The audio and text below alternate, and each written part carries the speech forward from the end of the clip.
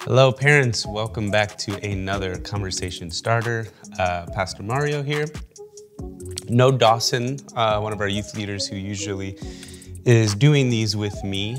He's actually getting married this Saturday, if you did not know. So he's planning, he's doing this whole thing. But I'm actually not here in the United States right now. I'm in the Dominican Republic, and I'm not filming this in the Dominican Republic. I filmed this beforehand because I don't leave until Saturday, June 11th, which by the time you get this, I will already be in the Dominican Republic. But that being said, I just wanted to continue to do the conversation starter anyways. So I'm filming this a little bit beforehand. We had our first youth group of the summer this past Wednesday, yesterday. For me, last week for you as you're watching this, and it was great. It was wonderful. A lot of kids came out and it was great. We had some kids who came to the gym. We played pickleball, we played basketball. We were playing music out there. It was really fun. We ordered pizza. Then we had youth group here. And it was just really good. Really good time. And as you know, we did things a little bit differently. We did kind of an interactive lesson this past youth group. And it turned out to be one of the best youth services, I'd say. And it wasn't because we had new kids. It wasn't because we had loads of kids. It was because the interactive lesson that we were doing, we were focusing in on just 5 verses in John.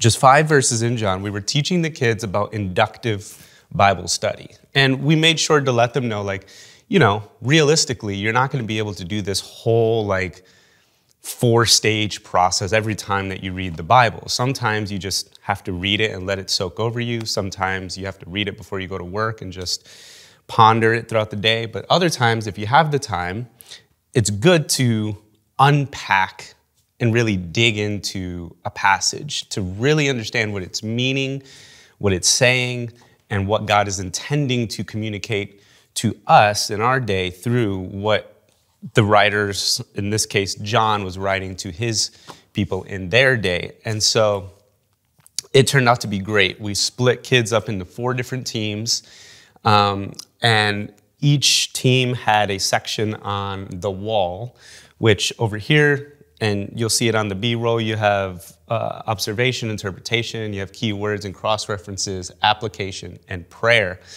And so we just split kids up, and we told them, focus in on your thing, and we explained what each thing meant. And we had commentaries, we had study Bibles, we had everything in this table.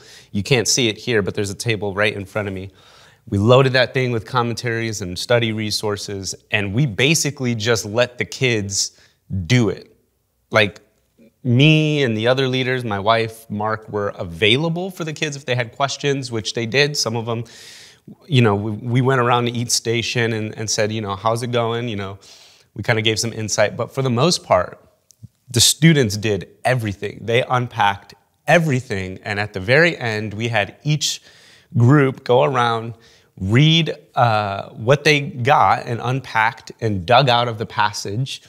And by the end of the time, we had an entire sermon preached by the students.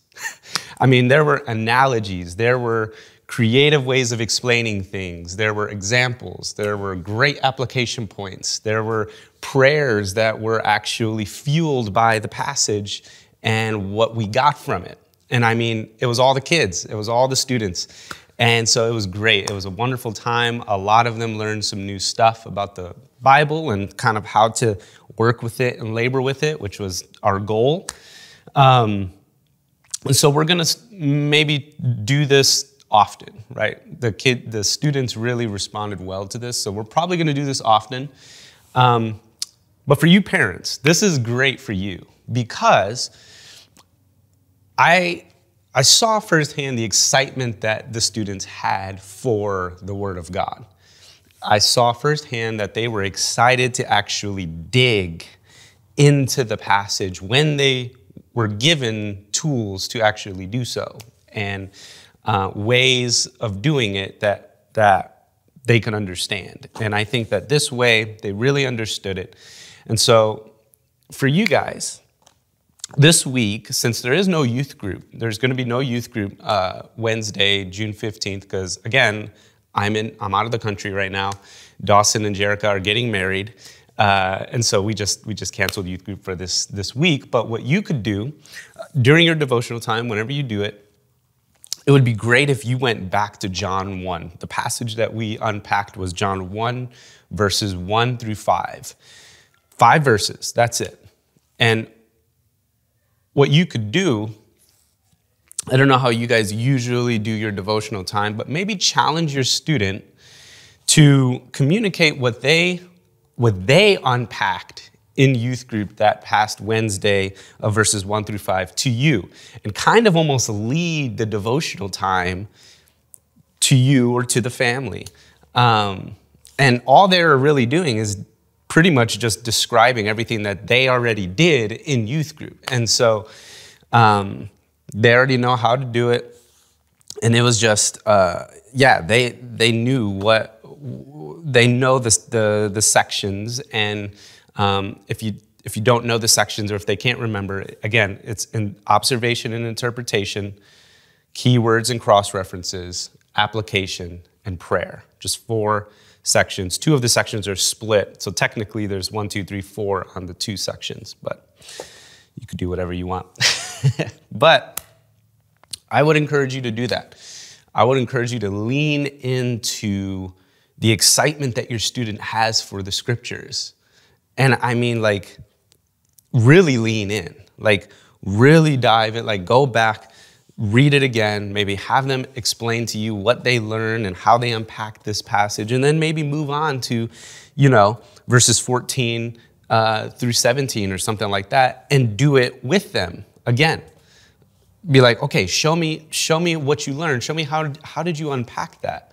And I mean, we really want to foster this excitement that they have for the scriptures and for the word. And so I would challenge you parents to really dive into that. I would challenge you guys to really lean into the excitement that your students are having for the Bible, for the scriptures, and to understand it. And I think when we do so, their excitement is only just going to grow, and they're going to really just continue to practice this type of Bible study, which I think gets better with practice.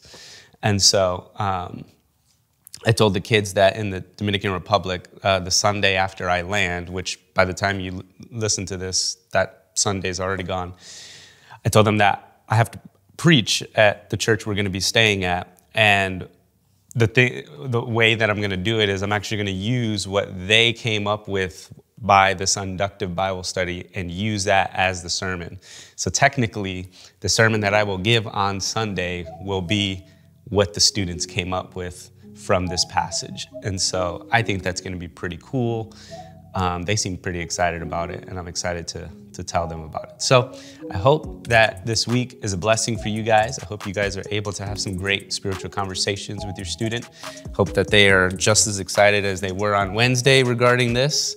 And yeah, again, if you have any questions, you can email me, mario@discovercommunity.org. I will be back in the States June 18th. And so then I'll be able to answer emails and everything. But if you have any questions, again, email me. Don't ever hesitate. And I pray that you guys have a blessed week. Bye. Hello, parents. This is Pastor Mario. Thank you guys for joining us for this week's conversation starter. If you want more ways that you can engage with your youth, you can check out the other conversation starters here on my side. Thank you guys for joining us. Hope you guys are doing well.